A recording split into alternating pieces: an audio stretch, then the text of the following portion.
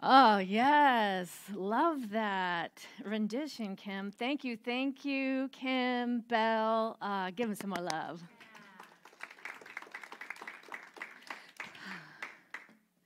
So it is October, which here at Ahava we call Rocktober. Hey, one person remembered. We call it what? Rocktober. That's right.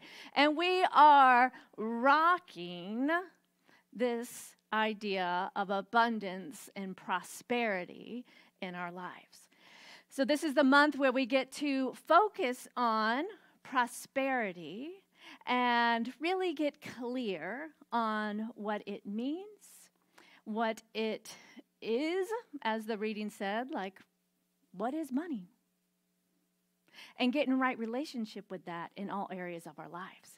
So today, the topic is the Money Enigma. Ooh.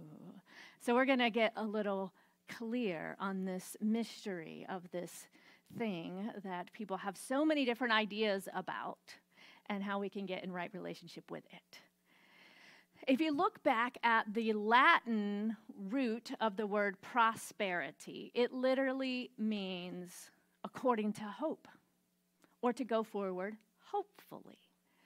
So when we look at this idea of prosperity, it isn't so much a condition like having money, but it's more of a way of living, a mindset, of having a hopeful attitude. And with this in mind, prosperity then becomes not something that you need to get or acquire. Instead, it's a lifestyle. It's a particular way of thinking and living in alignment with the flow and trusting the universal substance of life. And it's a way of living that pulls us forward with hope. Now, when I say hope, again, I want to get clear because I'm not talking about hope in a way of like wanting something, like I hope this is going to happen, right? Because wanting isn't having. And we live in a state where abundance, a state of being, of abundance all around. So to live from this hopeful expectancy simply means to tune our minds, our mind's eye and our awareness to see the abundance and the abundant nature of life all around. The literal definition of hope is to cherish a desire with anticipation. The Old English word hopian refers to a positive expectation. So it's important to get clear and all on the same page of what we mean when we're using certain words, and especially in the context of this month when there is so much baggage, so many different mixed messages about prosperity and money in the world. And so we're going to get clear from a spiritual understanding just exactly what prosperity is. So we can hone our energy and our focus and our intention to that of living, of vibrating with the very truth of the abundant nature of the universe. So in order to experience this bountiful life, our theme, right? Bountiful living, and to live a prosperous life, we're not just talking about with our finances, but also a prosperous life in our health and vitality, in our relationships, our career, our creative expression, deep and meaningful relationships with ourself, that relationship with the divine of our own being. In order to experience this bountiful living, a prosperous life, we have to be willing to look at what are some of those beliefs that no longer serve us. And the truth is, abundance just is. Abundance is who we are. It's not something outside of ourselves to get. It is our natural state. Abundance is our birthright. And as quantum physics say, there is this field, right, of unlimited, infinite potential. And so if we truly live in a universe where there is infinite potential, scientists are telling us this and are beginning to prove this in ways that the mystics have known for centuries, that everything we experience is actually simply kind of more like this holographic experience of a reflection of something within ourselves. Right? That there's this field of pure potentiality in which we live and move and experience life. And until there is a pattern that is created and energized with focused thought and attention, it just lives as infinite potential until it is focused into a specific form. And then, as quantum science would tell us, it collapses into something specific. I'm not an expert in quantum science, so I hope I'm doing it enough justice, but you get the idea, right? Because what we've been saying in a spiritual context for many years is that we live in an infinite universe.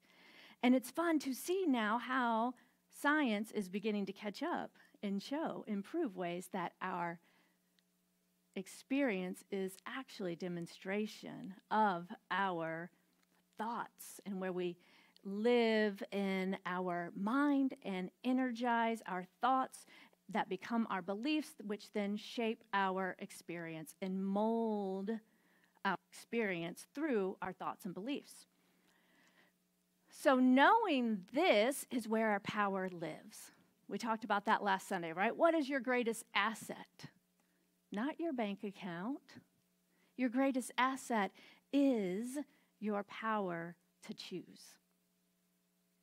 Your ability to focus your thoughts and to energize those which align with the truth and the essence of life, which are an expression of the truth of the universe.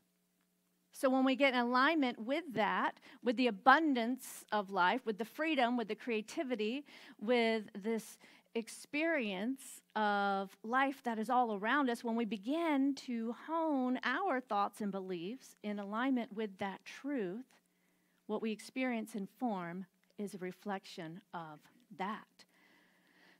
We are always creating in the invisible realm, in our consciousness first. And then our consciousness creates our perception of reality. We each have our own worldview or a primary set of beliefs about how the universe works, why life gets to be the way it is. And every aspect of our life reflects this. So our relationship with money also is a place that we can provide more clarity and intention around in our own mind. Because our beliefs about money, our relationship with money, also kind of lives on the spectrum of beliefs, both individually and collectively, right? We see it, that sometimes we are more in the world of scarcity, and then sometimes we might lean more towards the divine reality of abundance and wholeness and sufficiency. And personally, I don't know about you, but for me, right, we can kind of jump along the spectrum of beliefs at many times during the day, especially if we are not mindful and aware of where we allow our attention to go. And the world around us, especially with the culture of this, some may say late-stage capitalism, with the consumerism, all of this in our world is based on scarcity. Or is it scarcity? So when you're living in scarcity, you're in this constant state of anxiety and fear that there's not enough, yes? And from this perspective, it leads to withholding, constricting, hoarding, because we're afraid that this might be our last crumb, our last little bit. So we have to hold on to it in scarcity. And from this perspective, this belief in scarcity not only constricts this flow of money, it can also lead to constricting other resources such as our time, our talent, our love, our patience. The belief in scarcity, that there is limited resources or not enough for everyone, is the root of so much conflict, individually and collectively, yes. But what we know is that scarcity is a false reality. It's a lie that we've collectively bought into as a society. So we can break free from this lie, from this false reality, by taking our power back and remembering that we have agency and we have choice. We can choose where to align our intention, where to place our attention. We get to choose the thoughts that we want to focus on. And we get to choose the information that we allow into our conscious awareness. It's like on the internet, you can create different filters. Those of you who may know, work with children or have children, like you can create different parameters, like parental guidelines, that will not allow certain content to come through. So maybe it's time for us to add some of those parameters in our own mind and not allow those of scarcity to even enter into our field of awareness. One way we can do this is by just noticing the content. What are we choosing to watch? What are we listening to on the radio or the songs? What are we choosing to read? What are the conversations we are having with one another? Are we buying into this collective story of not enough? Awareness is key. And it's time that we take our power back and affirm the truth of the infinite nature of the universe. Karen Russo, a friend of ours and another CSL minister, has a wonderful book called The Money Keys, which we studied a couple of years ago. And she says, when you act from scarcity, you serve the idea of lack. You organize your decisions and choices in a way to maximize your good while someone else goes without. Someone who is fearful may be able to generate money, but no amount of money will ever really address the challenge of scarcity. Fear is a faith issue, not a financial one. Whew, ding, ding, ding, ding to that, right? So our work in transforming our consciousness and our beliefs and our ideas around money and finances is really based in faith. And how we transcend a consciousness of lack and limitation and fear and not enoughness of whatever it may be, not enough time, not enough money, not enough energy, is through faith and a belief that we live in a universe that is for us, that is always supporting us. And so when we choose to believe in this infinite universal presence that always has our back, we begin to serve a reality of wholeness and oneness and abundance instead of residing in scarcity, or this attitude of me and mine. The universal principle of the law of unity states that all of life is connected and created from one infinite, eternal source. So when we practice affirming this truth that there is one source, one life energy, the source and substance of all things, we move into the realization that this too must include us, yes? Dr. Ernest Holmes is the founder of the Science of Mind teaching, which is the predominant teaching that we are based on here at Ahava. And Dr. Holmes, this is one of my favorite quotes, y'all.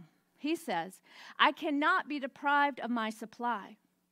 The trees do not lack for leaves, nor do the flowers fail to bloom. Am I not as important as they?"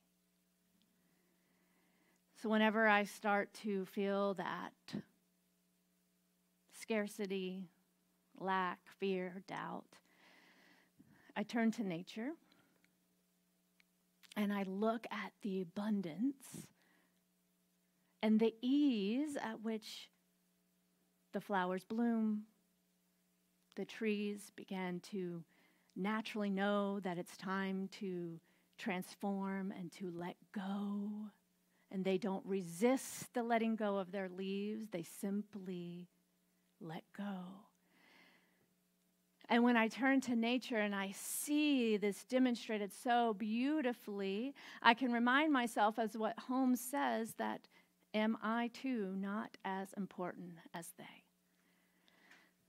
So we as humans have been given this amazing ability to think and to make decision based on free will.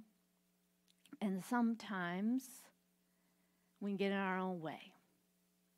This gift can be a hindrance if we are not mindful and paying attention enough to keep our mind right and focused on this truth that the universe always has our back.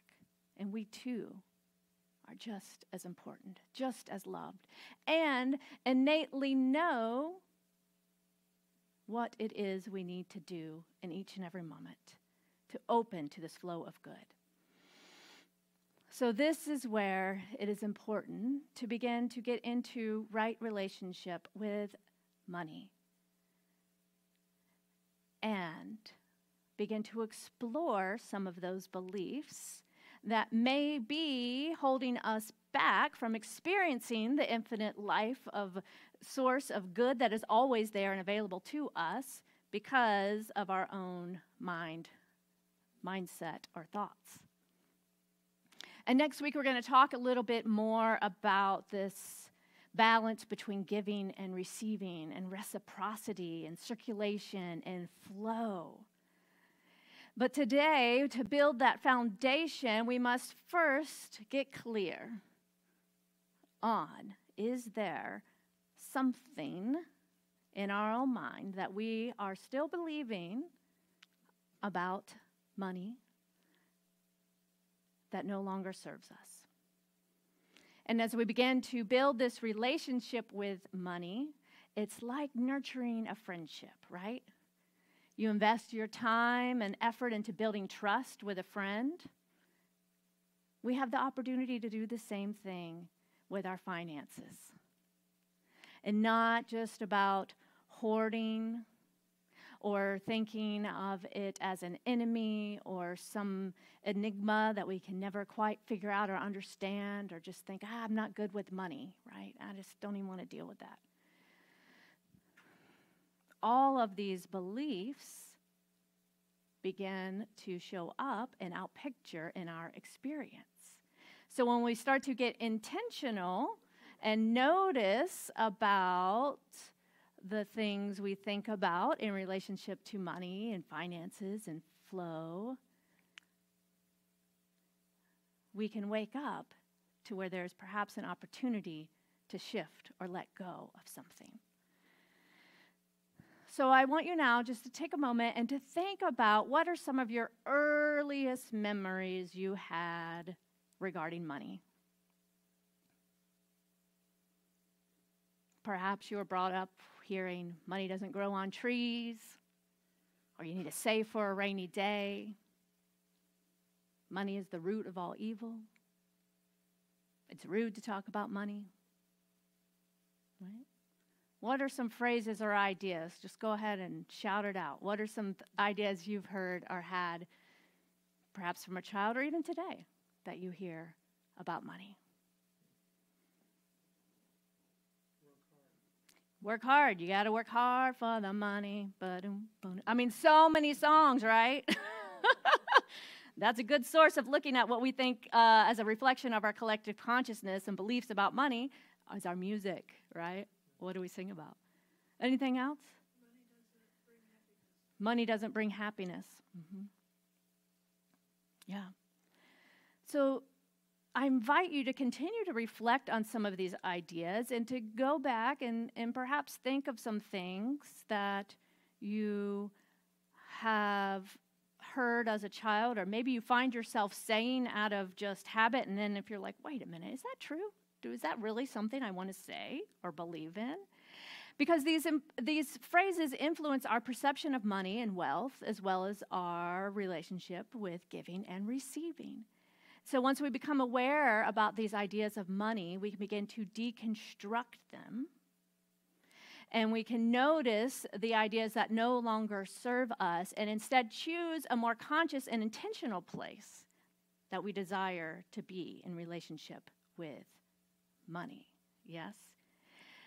This afternoon, we are holding a book study. It's open for all. Drop in on the Money Enigma chapter in our book of the month, The Spiritual Economics.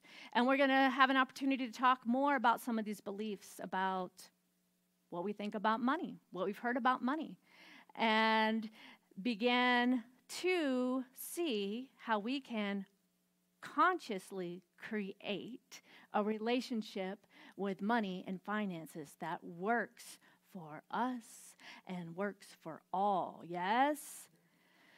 So I want to end by sharing some statements that Eric Butterworth in this spiritual economic book reminds us as ways to redefine money. He often says money is a symbol. Money is a symbol of abundance. Money is a symbol of God's substance. Money is the divine in action. Money is energy. Money is a tangible representation of an intangible universal substance. So take these, find your own, find what works. But the practice this week is as you begin to notice what you say about money, if something comes up and you notice yourself saying like, oh, we're not getting that today, we don't have enough money. Or, what did you get for this? Oh, well, I only make this. Why the only, right? What are these ways that we maybe discount ourselves and our flow? So as we do our work this week to notice what we're saying, what we're thinking, what we're believing, what we're engaging in, what we're hearing about money, that's the first step, notice. Second step is then to ask, is it true? Is that something we really want to believe? Is that something we would want our future generations to believe? And if not, remember that we are at choice, our greatest asset. And we can choose to replace that thought or idea with the truth. Affirming, money is a symbol of abundance. Money is divine in action. Money is energy. Money is a tangible representation of an intangible universal substance. Money is a symbol of God's substance. Find what works for you and notice what begins to shift in your life as you replace those old ideas with those that align and vibrate and resonate with the universal truth of pure abundance. Yes? Are you willing to do that little experiment this week? Okay, good, because that's what it's all about, actually doing it, not just coming and feeling good about it, but actually practicing it. That's where we get to shift in our lives. So let us take that into now prayer. Taking a deep breath.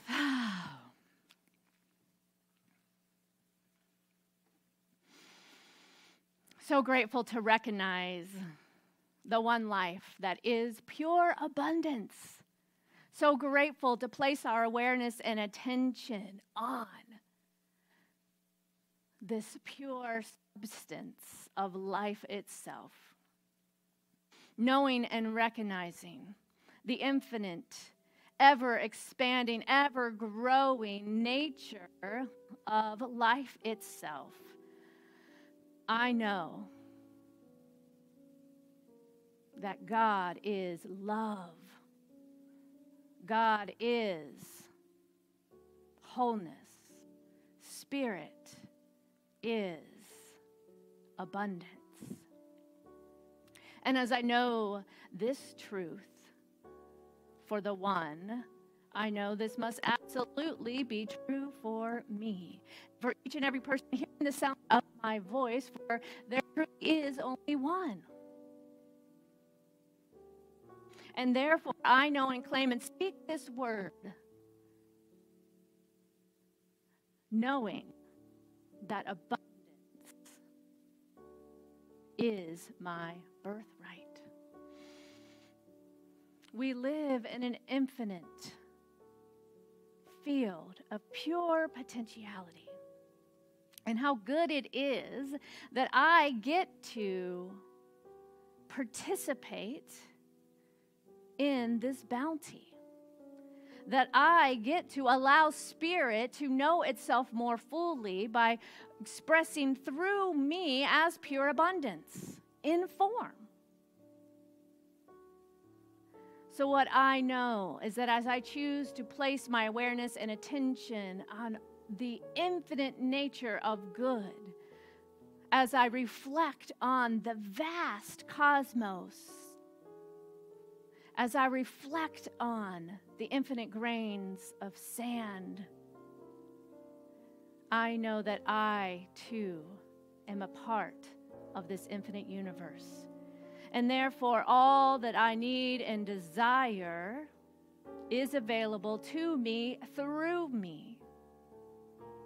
As I choose this day to claim my divine inheritance and say yes to the flow of life as abundance moving through me now. Knowing that Spirit is the source and substance of all supply, I accept my good. I am so grateful. I am so grateful to know that I live in an infinite universe of good. I am so grateful to know that I am always at choice. And I choose this day to recognize the pure abundance of life itself expressing through me.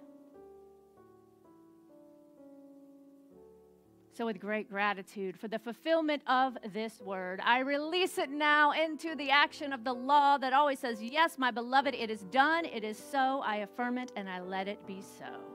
And so it is. So it is. And so it is.